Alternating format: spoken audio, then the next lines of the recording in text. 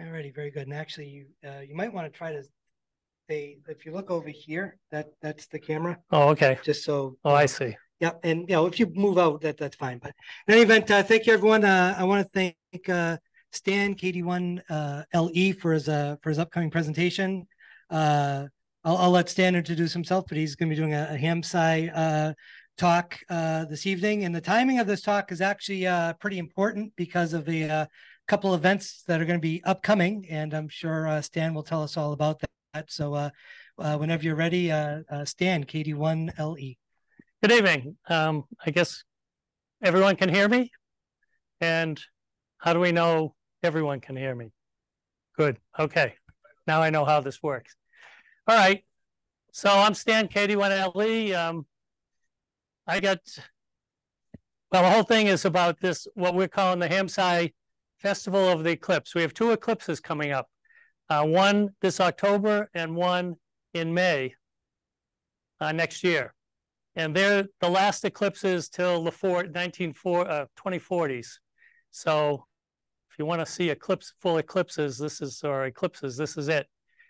HamSCI is a group, and it's really just a group. It's not a club. It's not a 401c. It's nothing. It's just a group of people and scientists that are interested in propagation. And what we're trying to do, and what the whole purpose of what's going on is to collect data about the effects of the eclipse on the ionosphere. And so all of this that I'm going to be talking about is geared towards that. Unlike, say, a scientific experiment where you have a theory, you make an experiment, you do some measurements, you decide if your theory was good or whatever. No particular question or theory in question. There's an event that's going to happen, that's the experiment, and we're going to try to collect as much data as we can for questions we don't know yet. There may be questions next week, there may be questions in 20 years, but this data is going to be available to scientists and atmospheric experimenters, or scientists, basically, investigators. Right now, well, why don't I move on and we'll try to cover some of these things. But some of the points in this slide, whether you're a contester, just an HF operator, a shortwave listener, or if you really want to get into it with some other aspects of radio, there's all sorts of opportunities to participate here. Well,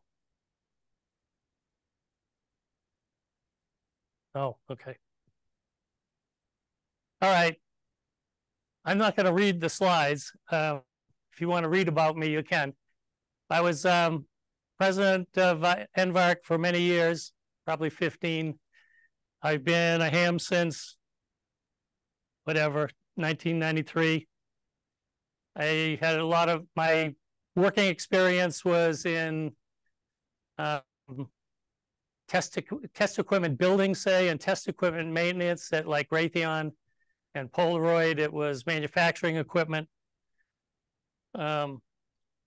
We got involved in this because one of the members of our club, or several members of the club, actually work up at Haystack. If you know what Haystack is up in Westford, where they do atmospheric research. And so back in 2017, some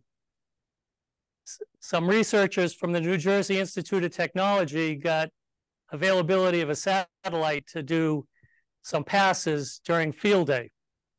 And 2017 and 2018, we were one of a few clubs, there were I think about a half a dozen across the US, under the path of the satellite. And during the portion of the pass that was near us, we had to transmit for about 15 or 20 minutes. We would transmit in CW. And the purpose was to study the atmosphere, or the ionosphere, through the ionosphere. We usually look at it, signals going up and coming back. They were looking at it to look through, which is a little bit different. So that's when we got involved in all this. And it's carried on from there. One aspect of all of this work is none of us in our group, we started back in around that time, we were experimenting with Arduinos. Nobody knew anything about Arduinos. This came along and we were all working with Raspberry Pis. None of us had worked with Raspberry Pis. It's been a great learning experience all around, software, hardware, whatever. So this is what HamSCI is. It's just a community. Most of them are amateurs. A lot of them are actually scientists, professors, scientists, and we loosely get together on Zoom once a week. We did have a workshop. We had a workshop down at the University of Scranton in March. There were about 125 people there, I think, 150. With a pretty broad range of knowledge. I mean, some people were just, you know, I got the introduction and that was about it, but I learned a lot down there. The next one's going to be out in Ohio so this was at the University of Scranton. Next one's going to be at Case Western next year. So this is primarily spawned by some researchers like Phil Erickson up at Haystack and some others to try to involve citizens in collecting data for science and to be involved as deeply as you care to be. It may be just operating your radio. It may be building equipment. It may be sometimes on a Thursday meeting, we may be reviewing a research paper, which actually gets our names on the research paper. They've tried to be involve everybody and give everybody credit for what they do. This isn't one-sided.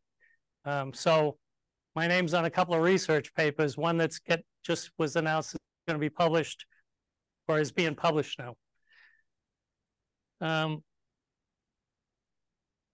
Okay, I'm trying to look up there. I should look here. Oop. Okay. So this is the 2 eclipses that are coming up. The one this year is going to start in the Northwest and sweep down across Texas, which is not over us, although we'll be able to see some effect of it. And then next year, it comes up over Texas and comes out over, I think, over Maine. So it will be very much over us. In any case, they're trying to collect as much data, amateur radio data, during these eclipses as they can. And so we're promoting this, what we're calling the festivals of the Eclipse Ionospheric Science.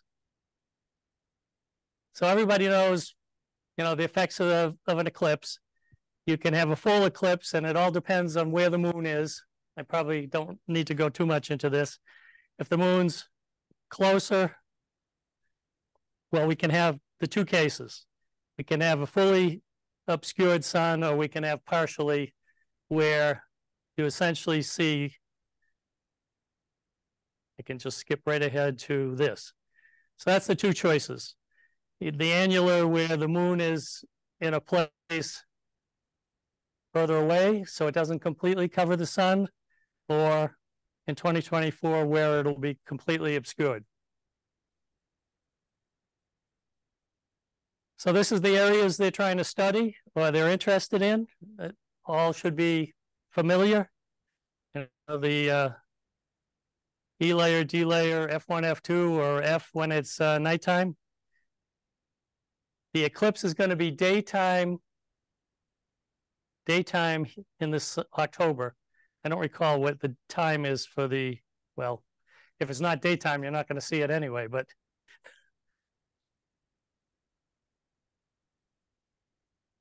So it's just saying this is a bit of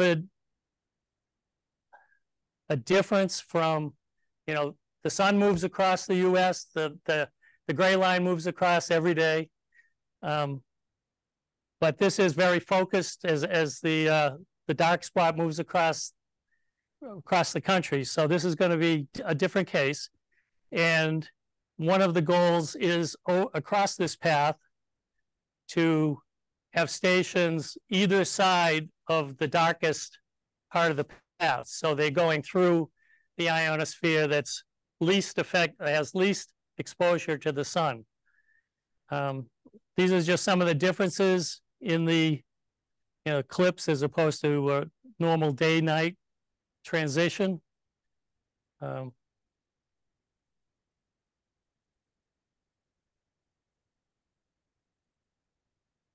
This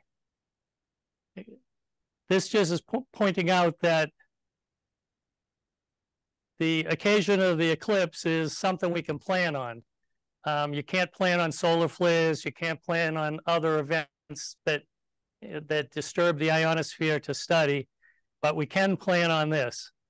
I might mention that at this point, the equipment that we are running is already being used by some researchers to study the effect of solar flares on the ionosphere. Dr. Christina Collins, who has been working on this for quite a while, has published several papers already based on the data we've collected with what I'm going to talk about, the grape receivers, a little bit later here. So this is, and I'm going to have to see how this works here.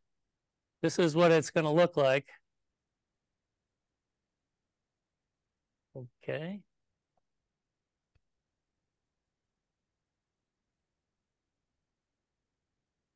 How do I get a mouse click?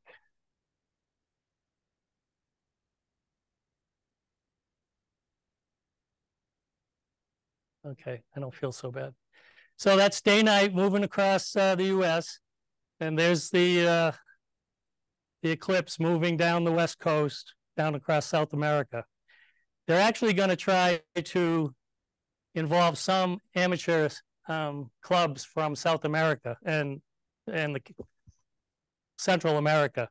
Primarily, though, right now we're working. It's primarily U.S. right now, but they haven't talked with some clubs down in South America to try to get them to participate.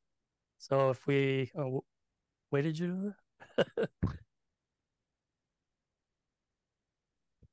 Yeah, not so easy.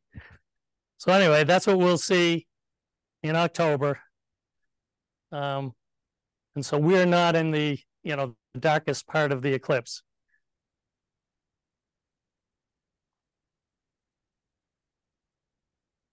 Oh.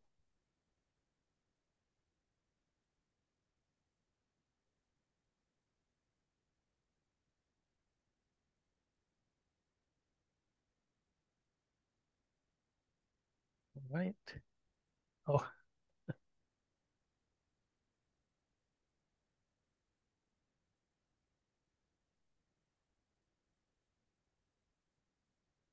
So this is next year.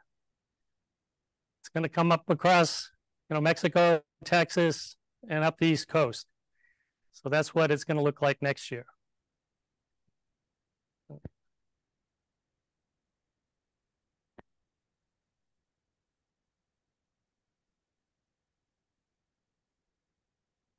So this year, we're trying to get as many stations on the air as we can along the eclipse path.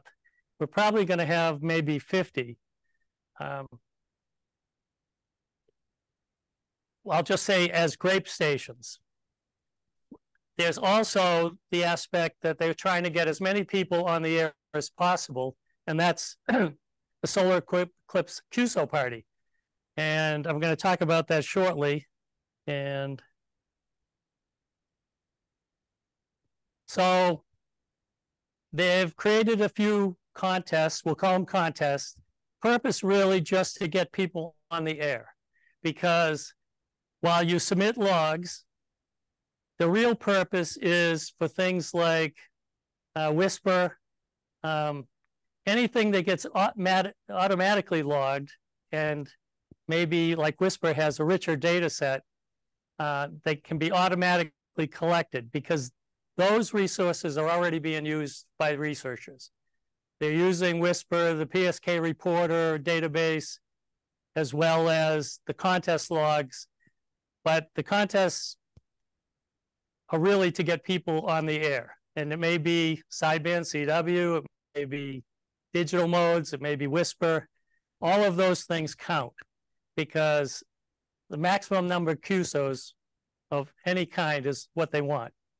And there are some other things that are going to happen. So this mentions the the QSO party, the Gladstone signal plotting, Gladstone signal spotting challenge, and that's really Whisper.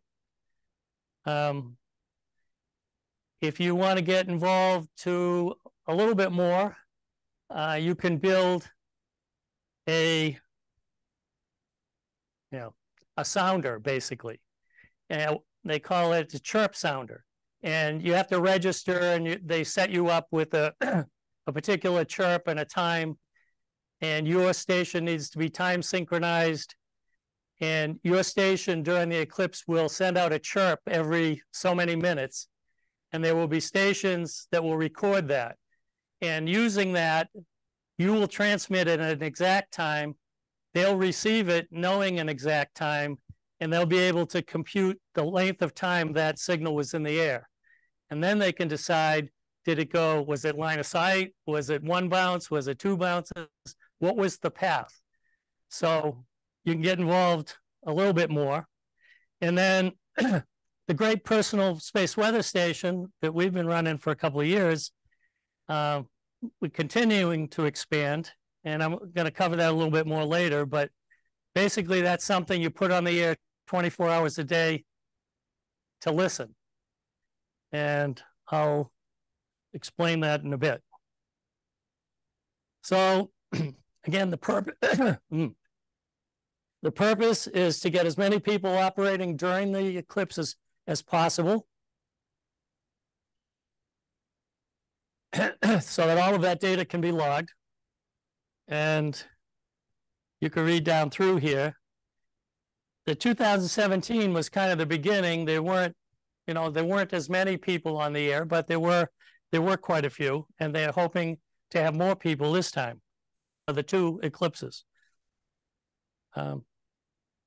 So kind of stating that the idea of the Eclipse QSO party is it's not just for fun, because there's a scientific purpose behind it.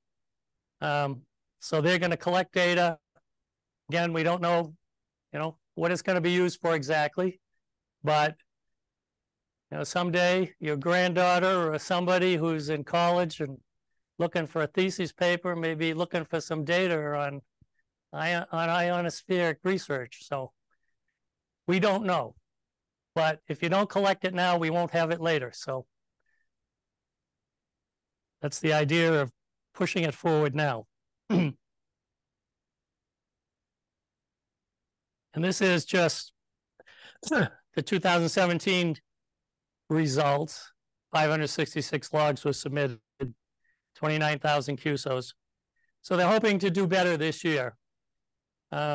Next year is going to be difficult because next year the eclipse is on a Tuesday. So it's going to be tougher, but this year it's on a weekend. So hopefully this year will be good.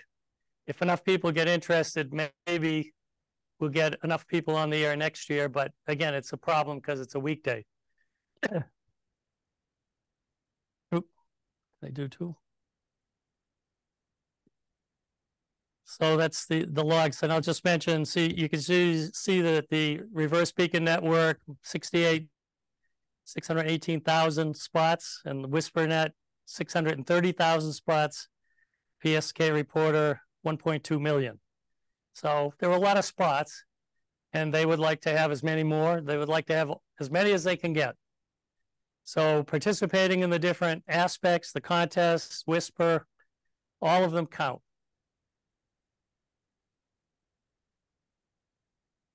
In all the cases, any way you want to participate, all the information is up on HamSCI.org.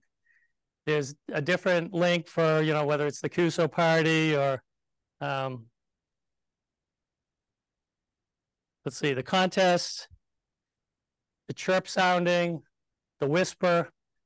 There's all sorts of information up there on that website. It's all HamSCI.org. If you start typing HamSCI, you'll probably get there, but HamSCI.org.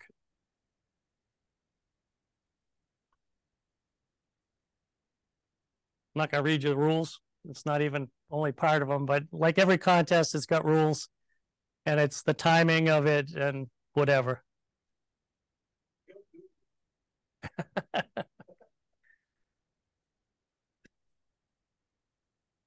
So again, it's attempting to appeal to anybody. Like the more contacts, the better. The more transmissions, the better. Could be a regular contester. Could be somebody who wants to set up a whisper station. Anyone who's seen a whisper, or a waterfall, just an example of a waterfall, digital modes. The nice thing about the digital modes is it's better data than, everybody's 5.9 or 5.99 in a contest. You made a contact, but we really don't know the signal strength or timing may be a little bit loose, but if you got a station that has a GPS clock stabilized and the receiving stations are all listening with an accurate clock, it can be more valuable data. And also you transmit with whisper, it's not just one path, it might be received by 100 stations. So they can look at lots of different paths.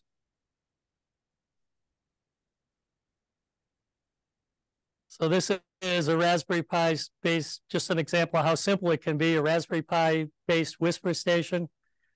There's all sorts of ways to do it.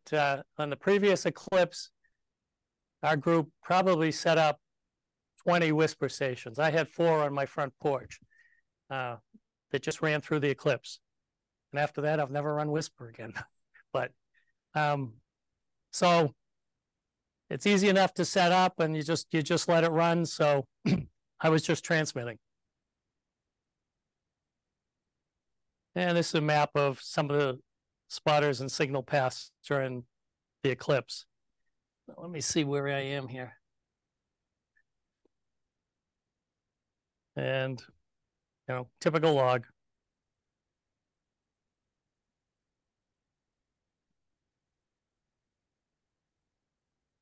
So again, you're looking for or hoping for significantly higher number of contacts, more the merrier. And the researchers will certainly be happy. I know I was really impressed when we went down to Scranton that what I think of as college kids were really pretty serious about this.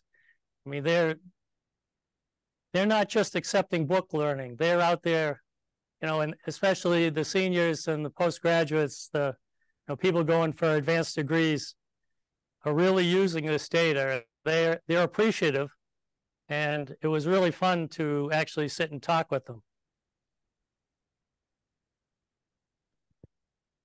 So this is just an attempt to show that during the eclipse, so the center of this graph, 0, 0, is when at a particular location, the eclipse was the darkest. That's when it was right overhead. So you can see that this is 14 megahertz, 20 meters.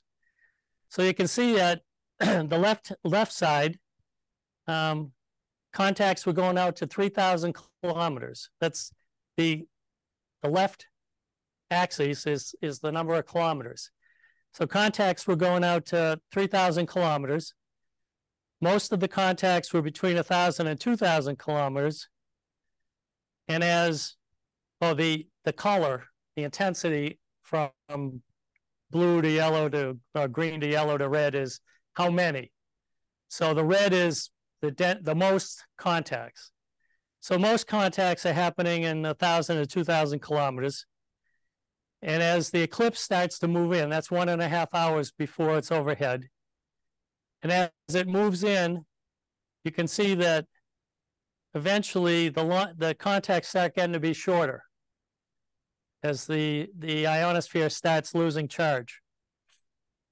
And also as after or between 1 and a half an hour before, the number of contacts, goes down from being red to yellow. So the number of contacts is going down, the distance is going down as the ionosphere loses charge. And at 0, that was the minimum. Contacts were all less than 2,000 kilometers, 1 to 2,000, but much less than in the earlier hour. And as the eclipse moved away, it builds back up. First, there's more contacts in the close range, and then eventually it's the range starts to pick back up, and the number of contacts based on the yellow changing to orange, changing to red, the number of contacts picks up. In the hour and a half, it didn't really recover completely, and it's kind of spotty up there. I can't really explain that, but that's the effect you see.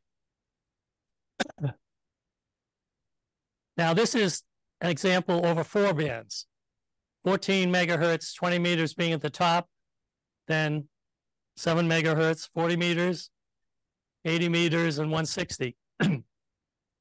So this is kind of what you'd expect. 20 meters, with good sun, got long range, lots of contacts.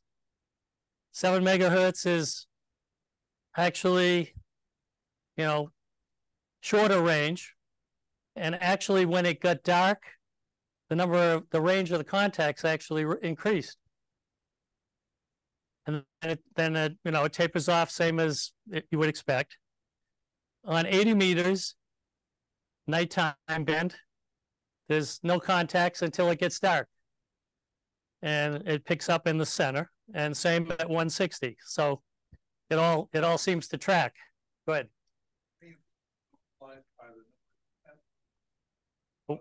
Well, we don't know.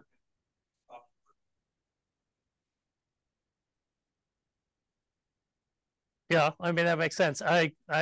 There's no way to know who's up and what band they were on at any given time. I guess if they submitted a log, you might know the time, but I don't know that any. Yeah, they'd have to log when they didn't get a response, and yeah, there's no log of that. Yeah.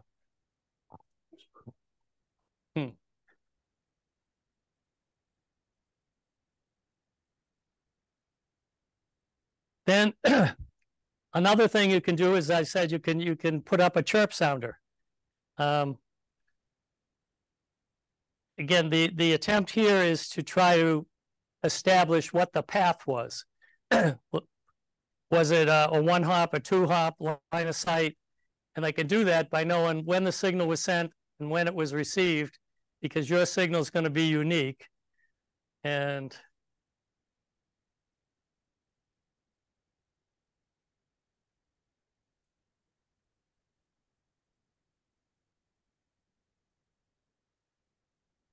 I think they're hearing, but we can't hear. Can you? Oh, can you hear that chirp sound just on? It's not playing here, but because you have your audio used for.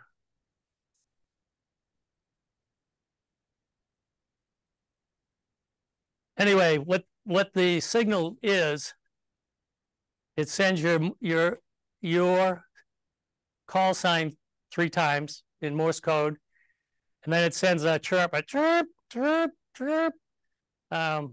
some number of times, and that's a known spectrum that it's sending, and there are stations just to receive that on either side of the path, so that they know when you sent, because you're using a GPS disciplined oscillator in your radio for timing on your computer to time this. You send your transmission, they can time when it was received. Now they know how long it took, and they can calculate the distance it traveled.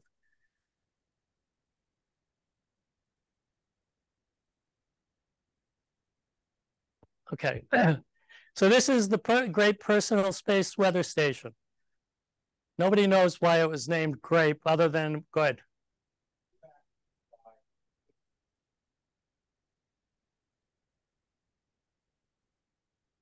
So you're going to make it.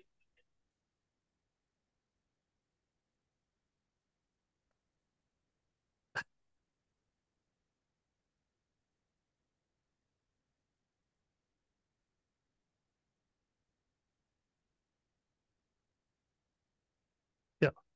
Oh, no. No, that didn't start. I don't feel so bad. Is it going?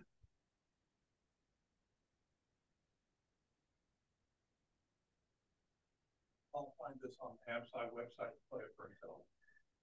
Yeah, well, I tried that. It didn't work. Yeah. Well, I tried that link on the website and it didn't work. They're going to fix it. I had to fix it on this, mine on my laptop. I got it to work, but okay. It will work there eventually. All of this is up there. So this is someone say something? No. This is what they call the Great Personal Space Weather Station. It's a part of it. They said nobody really knows why they named it. The next project is called Tangerine. There was no project before this. So we decided it's the great, what is it?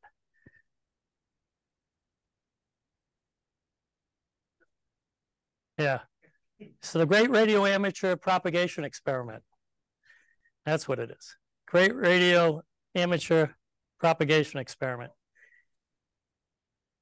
Tangerine is going to be, well, that's even beyond. There's a Grape 2 that is actually 3 of these in one system. And Tangerine is beyond that. It's going to be a system, and it's being built by Tapper.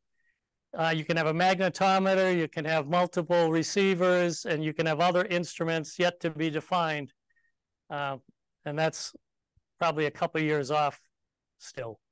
The Grape 2 is going to be for next eclipse. It should be available for next eclipse. But this is a little board. You can see by the dimensions, it's less than 1 inch by 1.5 inches. So it's a little bit of a challenge to build. That's all surface mount. Our group here in kind of Eastern Mass, Northeastern Mass, we've built about 30 of these.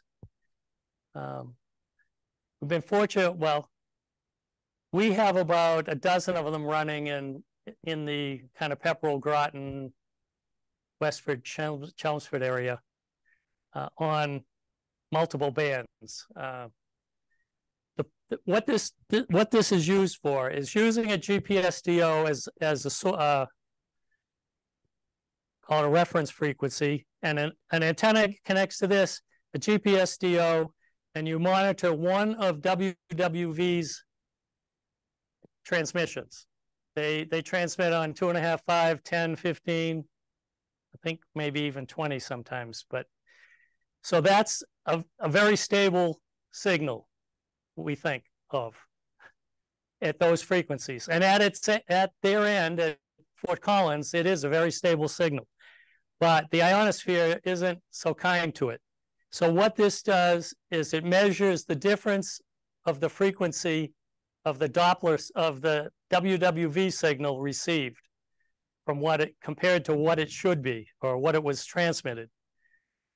So what you do, connect to this, you connect a GPS receiver and feed it with one of those frequencies, 5, 10, 15 megahertz, and feed an antenna in, and that connects to a Raspberry Pi running FLDigi. And that FLDigi has been modified for several purposes, but one is it collects the data on the frequency shift and creates files that get uploaded every day to a site, and I think it's actually the WWV Radio Club right now.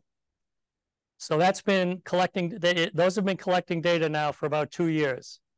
And as I said, Christina Collins has been writing papers, and some of her students have been working with this data.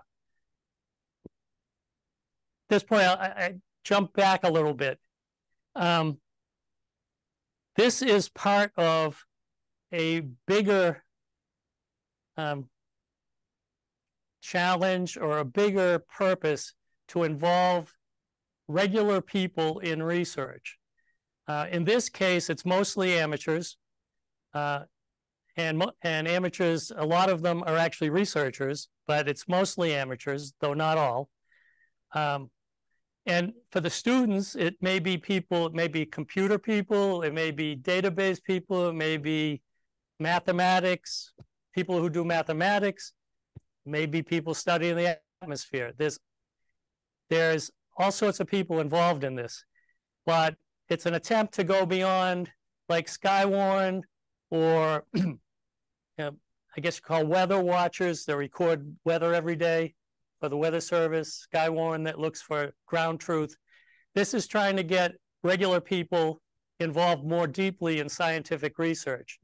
And right now it's amateurs, but I think there's interest in going beyond that, but this is where it's kind of starting.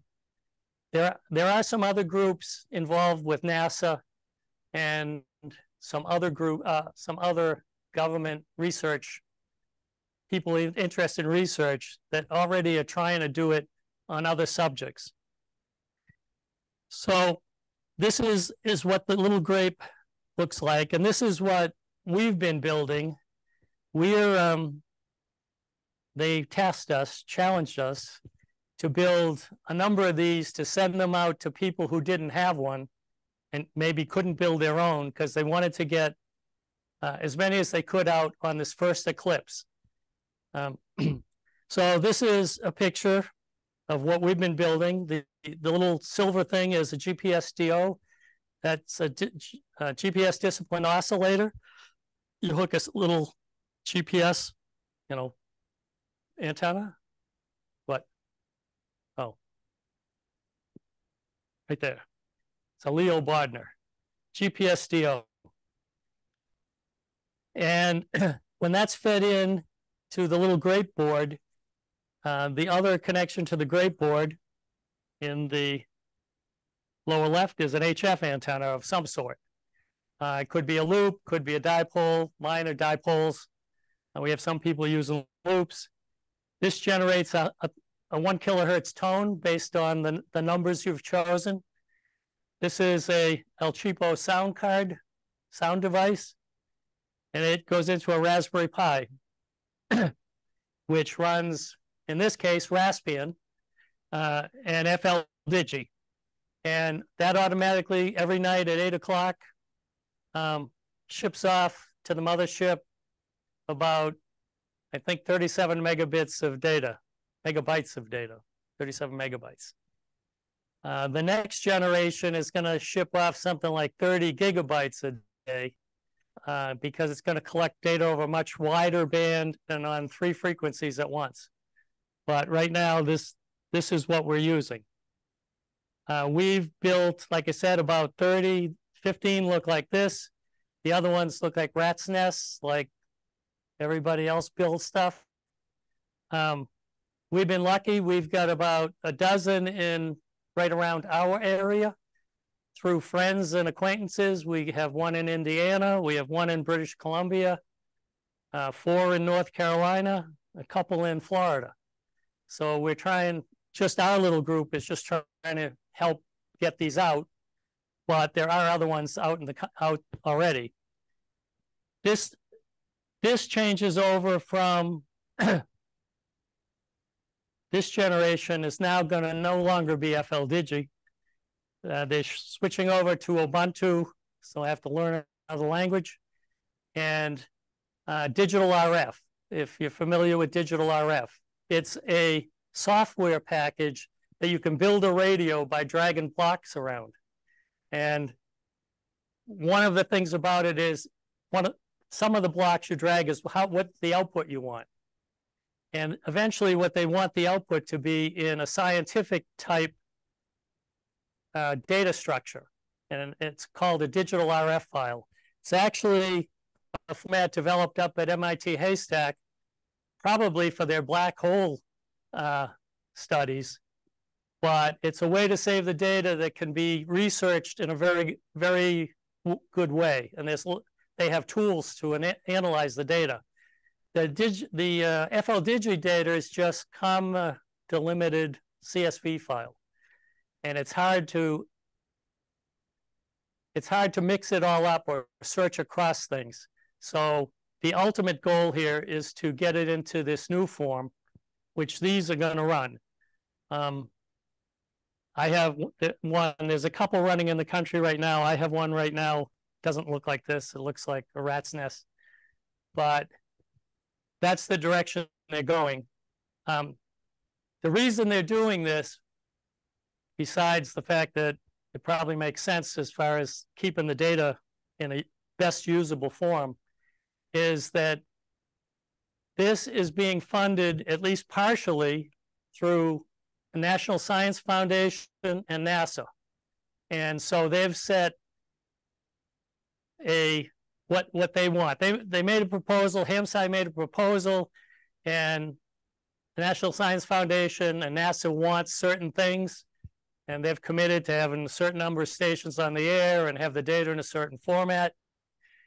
These stations now are going to send the data to the University of Alabama, which is going to maintain the database.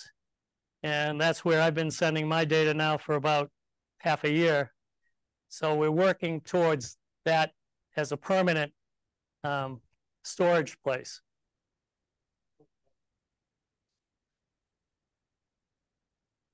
Well, this creates under this one a file a minute with 60 digital RF files in each one, and then it rolls it up, and all that still gets shipped off at 8 o'clock at night. Takes it, I don't know if it takes on my cable, it takes probably 5 minutes to upload my data. The Grape 2 is going to be more difficult. Those are actually going to have these run strictly on an SD card on the Raspberry Pi. The next one runs on a hard drive, a 4 terabyte hard drive, because they think they may have to ship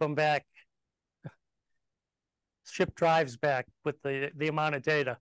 If you have anything less than a good internet connection, you probably can't keep up with the size of the files at that point, because I think it's somewhere around 30 gigabytes a day. So another challenge is, the repository's got to be something well maintained. And so again, they went to the University of Alabama. Students at the University of Alabama are creating tools to access the data, as well as working with the person I contact, Bill Engelkey. They're students of his. And so they're working on software, on mathematics, on analysis tools. So it involves a lot of different disciplines. And all of these are students, or a lot of these are students, and some of them are being partially funded out of these grants. So I think it's worthwhile, and it gives them some real scientific experience.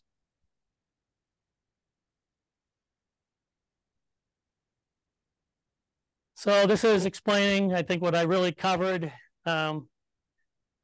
The beacon in this case is WWV, and we're receiving, this is a station. I think this might be, there is a station in Fort Collins, Colorado that's very close that they use as a reference. So actually I think that's him, but he's actually line of sight. But in this case, this is what we're typically looking at. The signal's bouncing off the ionosphere, not bouncing. It's being refracted by the ionosphere and coming back, and we measure the difference in the frequency. If you want to build something, again, it's all on the HamSCI.org website, and under Grape is instructions or how to set one of these stations up. There's parts lists if you want, and places if you want to order parts. But it's all on the HamSCI website. And so if you think that WWV's 10 megahertz signal is 10 megahertz, this is 10 megahertz along this line. But this is what we hear. This is minus a half a half a hertz. The gray system measures down to millihertz. That's what we're trying to measure to. But this is minus half a second, and this is, well, this is now half a hertz. So this is a hertz higher than 10 megahertz, and this is half a hertz below. But one thing you can see here, this is sunrise here, this dotted line. So as the sun starts to come up on 10 megahertz, and I don't know what all these different peaks are, but as the ionosphere starts to get charged, it effectively is moving down. To think about it. But as it gets charged, the signals get refracted from a lower level, and it's gradually moving down. So that's the train coming towards you, where the whistle is increasing in pitch. So the signal, the pitch is increasing, and then what we have is the D and E layer getting energized, and we start losing signal. But that's this pretty much happens every day. Although if you have a solar flare, you'll see wild gyrations on here. They'll go off the screen on top and bottom. And again, that's something that they're researching. But this is just the stations here in Eastern Mass, Chelmsford, Harvard, Groton, Pepperell. Oh, we have one in Maine, New Vineyard, Maine, Harvard, Groton. So these are the ones we consider the Northeast. And we plot these every day, or one of the guys wrote some scripts to plot these every day. We plot all of them. We plot the Northeast. We plot some certain ones that cover the whole country. So there's, we call it the wide group. It's in the East Coast, in Indiana, I think Florida or North Carolina's in there, and then British Columbia. So you can see, and they're very different. I mean, in the first place, everything's time shifted because the sun is different, but the West Coast has WWV and WWVH, so there's a complication. But this is what we see every day, typically, on what you would consider a very stable 10 megahertz reference. I didn't do a signal strength one. No, I didn't do a signal strength one.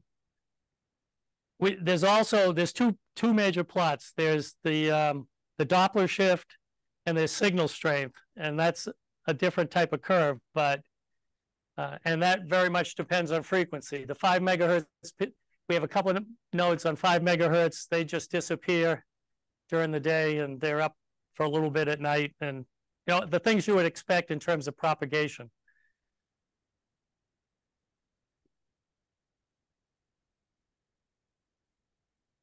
So this is kind of a summary.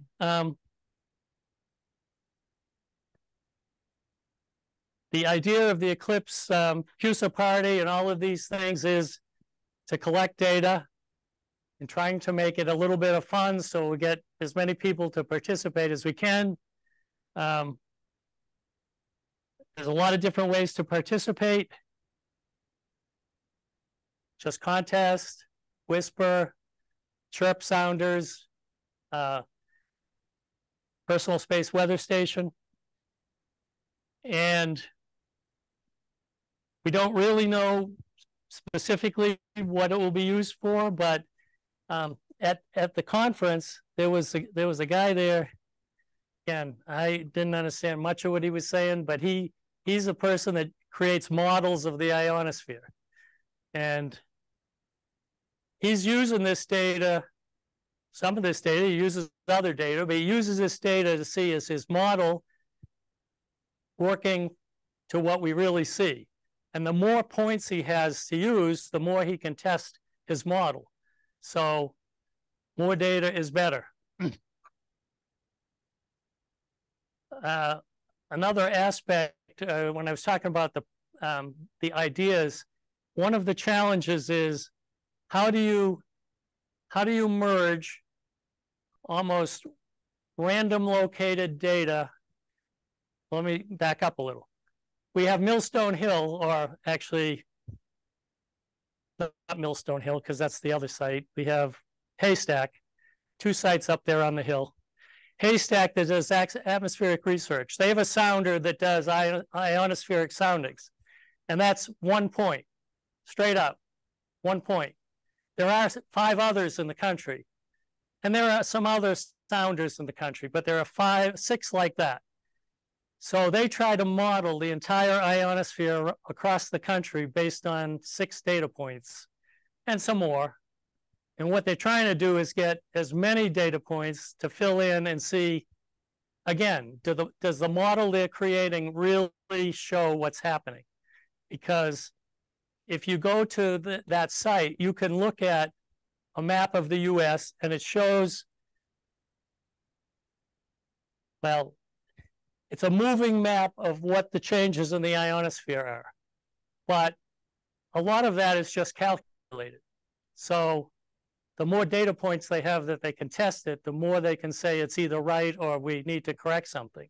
So all of this is to collect data. So this is just my plug here. Anything you do contributes. Just getting on the air contributes. The deeper, you know, as deep as you want to get into it, you can. And one of the other aspects of the conference, there were just hams that weren't necessarily affiliated. They weren't, you know, a researcher at a school or anything, that really do some serious atmospheric research based on groups of people they know. And this is just another way that another group can help.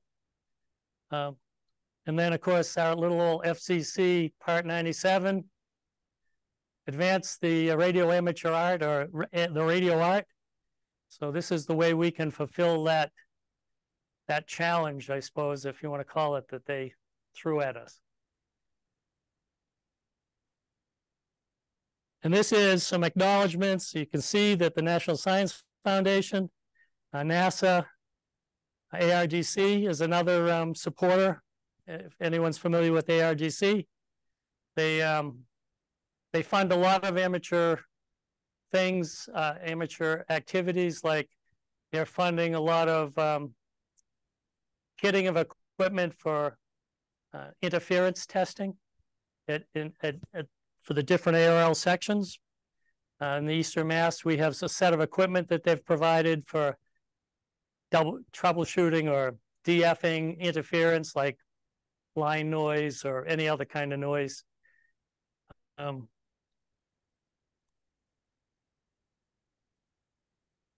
of course, all of the different networks that have supplied data to the research is listed here.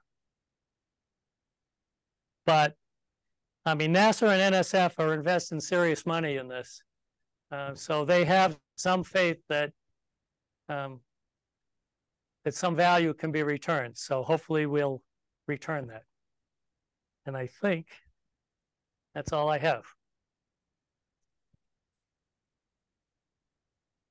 Thanks. Does anyone have any questions? We have at least one question for Stan. Hold on 1 second. So when the work was done in 2017, there were a certain volume of folks that were tracking data and that was fed in. And I'm curious if anything was found out from that we didn't already know. And this second half, sorry. And is there something for the upcoming eclipses that we want to find out that we don't think we know yet? Yeah. Well, I mean, the short answer is I don't know. I know down at Scranton, there are people working with the data that already exists. Like I said, on solar flares, and actually Dr. Frizzell has published a number of papers based on this. Now, we're talking 50-page papers, and I get to read them and tell him if he missed a comma, but you know, I can't go much beyond that. There's charts and graphs and, you know, pages of calculations. So what I can say is that it's being used. I can't evaluate exactly what it is that they learned. I don't know if any of that, it's a suggestion I could make, that there should be something up on that website that at least kind of states what areas they're looking at. But yeah, I can't address that.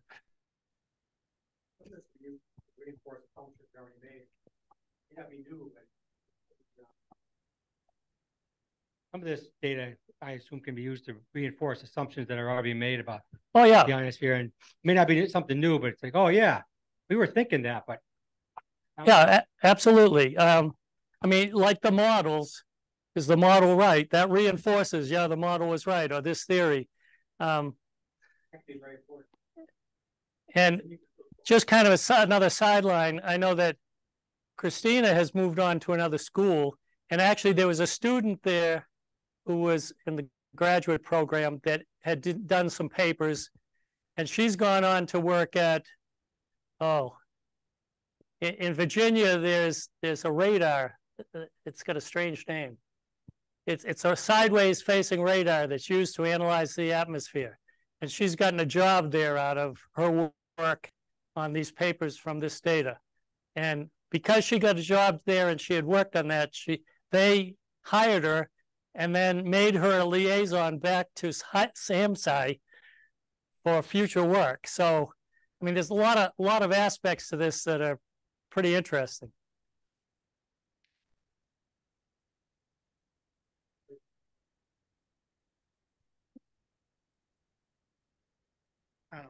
My name's Tim, KC1QDK.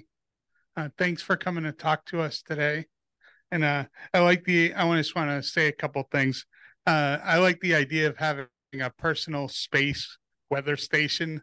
That just sounds like a really fun thing to have out on your porch, like you were talking about. And the other thing, when you said that digital modes are better and you get a more valuable report, I like hearing that also, because we often fight about that kind of thing, and it's nice to hear someone who on our side on something on that. But thank you, and I'll hand it back to Bill.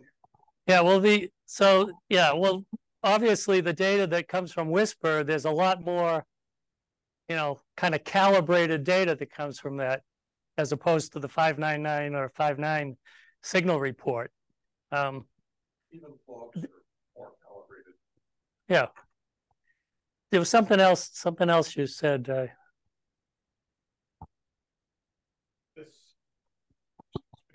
Oh yeah. I thought it was, I like it because one thing is we get together every morning on Zoom, our little group, and we look at these, among other things. We have all these projects we're working on, like like the grape stations. We're probably going to be shipping out this weekend or next week, because we got to get them to people to set up before the eclipse. But we get together, like I say, every day, and we'll look at this chart and say, what happened? Why is this different this day? So it's been a learning experience also. It's not just watch it, it's raining. It's what's happening here. Yeah. Was there something else? Class of the GDOs? Excuse me? You know the price class of the GDOs? The GPSDO? The Bodners run about $150 or $160. The Grape 2, the Grape 2 is going to be a lot more complex than the Grape 1. And so it's only going to be, I think right now, as something that's assembled. We're building our own Grape 1s. And to save money, they're using a GPS, I forget the company, but a GPS chip built on, so they eliminate that price.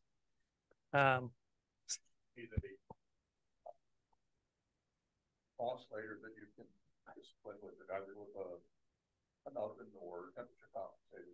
Well, it's gotta be GPS synchronized. Right. But the thing that you synchronize has to be pretty stable to begin with. Well, that's all inherent to the Bodner in this case. There's nothing, that's, yeah. Yeah, because we're trying to measure the milliseconds. So, is that it? Anybody on Zoom? I know I've been mostly watching the room, but I'm not seeing. Any questions on Zoom? I'm not seeing any, but very good. Well, again, I'd certainly like to thank Stan for his presentation this evening. And I think one interesting takeaway too is you know, all data is good. You know, even if you have a receiving whisper station on during one of these eclipses, you're gathering data even if you're not transmitting. So yeah. You know, as they come up, start one before you go to work, or do your thing retired people do. Although they tell me that they're busier after they get retired. I don't know. We don't have any time off now. That's what I. We gotta work through the weekends. But very good. Thank you very much again, Stan. Yeah. And thank you everyone for attending the meeting this month. And hope to see everyone next month. 7-3. Oh.